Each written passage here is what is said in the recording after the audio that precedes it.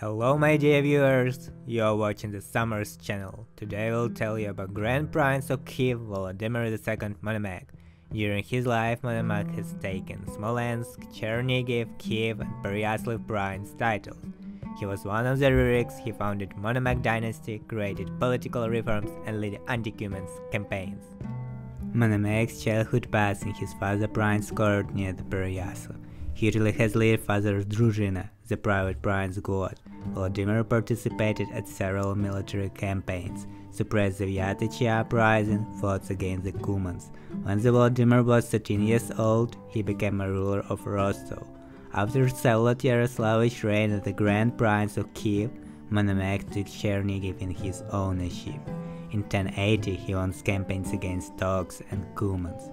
When the Monomakh's father died, he ceded the Kiev throne to the Svyatopolk Yaroslavich and also transferred Chernihiv to his elder brother Alex Svyatoslavich.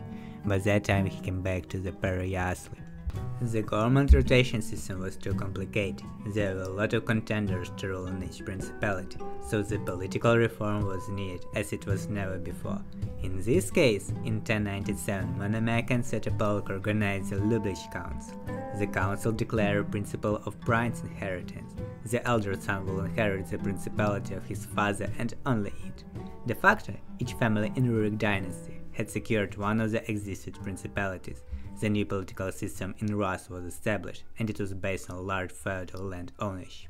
Due to a significant threat from the Cumans, the Rus princes held the Dolop Congress. The main target was to end up quarrels between Rus princes and consolidate Rus forces against the Cumans.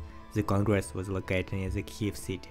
As the Dolop Congress, Monomakh described typical life of Rus citizens. The peasant goes out into the plowing field, and Cuman suddenly attacks him, kills him, takes his horse, raids to the village, loots peasants' belongings, burns the house, and enslaves peasants' wife and children. As a result, Rus prince forces established several large-scale campaigns against Cumans. In 1103, the united squares defeat nomads' hordes in the Suteni battle. At the beginning of the battle, Rus completely destroyed Cumans' advance, according to the chronicle. Probably, Cumans couldn't withstand the Rus cavalry mass attack. The 20 Cumans hence died in this battle. In 1111, near the Severets Donetsk, Volodymyr Monomakh and his allies took another great victory against Cumans.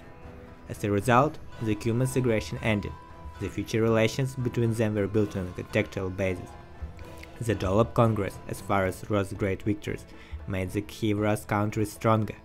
Rus princes approached to each other, the state forces consolidated, lands united, and the authority of Volodymyr Monomakh increased. On April 16, 1113, Svyatopolk Yaroslavich died in Kiev. The economic situation in the city was awful. Citizens started the rebellion. The main reason of revolt were too high prices on bread and salt, starvation, product speculation, and debt enslaved. On April 17, Kiev citizens were destroying properties of moneylenders. The St. Sophia Cathedral Council suggested to the Volodymyr the Kiev's throne. Firstly, he rejected the proposition, but rebellion became larger and larger, so finally Monomakh has taken Grand Prince title. As he became a Grand Prince, he established new laws that called Volodymyr Monomakh Statute. The main points of statute were giving rights to the zakups, people that had taken loan from the feudal, and because of that they must perform duties to their lord. The case was to forbidden feudal to be zakup, forbidden a merchant and slave for debt. If he couldn't pay the debt off because of accident like war, loan interest became limited. This new law actually protected poor citizens from eternal bondage.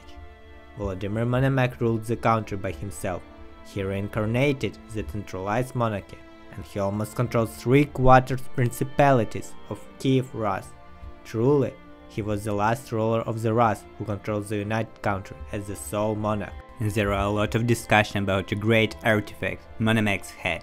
Until the 18th century, the origin of the regalia was associated with the Constantine Monomakh's gift legend. But by the 19th century, this version became very doubtful. There are 4 main theories about head origin: Golden Horde, Cairo, Ancient Moscow, and Byzantium versions. The legendary version told us that the Volodymyr called his vessel and said, The Grand Prince Oleg raided and collected tribute from the Constantinople. Then Sviatoslav Igorich collected tribute from the Constantinople, and we, by the God blessing, deserve the same. Volodymyr called the best Rus warlords, created a great army and sent them to the Thrace. This raid was very successful.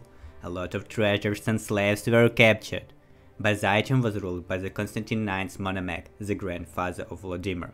Constantine didn't want to have war with Rus. He has given a big amount of treasures to congratulate Volodymyr with his Kyiv Rus. Thus he appeased the price and prevented the war. Constantinople legates, Metropolitan Neophyte of Ephesus, bishops Eustachius of Miletinsky and the strategists of Antioch brought to Volodymyr a golden dish, on which laid life-giving crucifixion, royal crown, holy arms, and a golden chain. This regala legitimated Volodymyr to be a Kaiser of all Rus and labeled him as Monomakh. This legend has got a lot of problems. Firstly, Constantine died when Volodymyr was 2 years old. There is no evidence that Metropolitan Neophyte has really existed. And finally, many historians think that Volodymyr Seleucid wasn't called as Monomakh during his life. This version says that the Monomakh's name has appeared later, when the head legend was created.